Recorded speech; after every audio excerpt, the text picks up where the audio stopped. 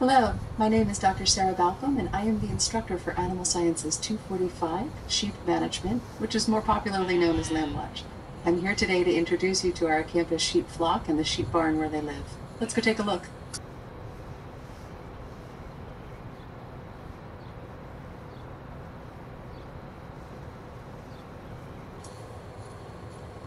Our sheep flock consists of 20 adult ewes and their lambs born every spring, 2 to 3 rams, and 1 or 2 wethers. Those are castrated male sheep if you didn't know. Their breed is called Katadhin, and they are a haired meat breed that we raise every year during the Lamb Watch class. Sheep are bred in the fall, and the lambs are born in the early spring, and our students take care of them over the course of the spring semester. At the end of the semester, we like to show off our flock at our annual Ag Day, which is part of the larger Maryland Day celebration.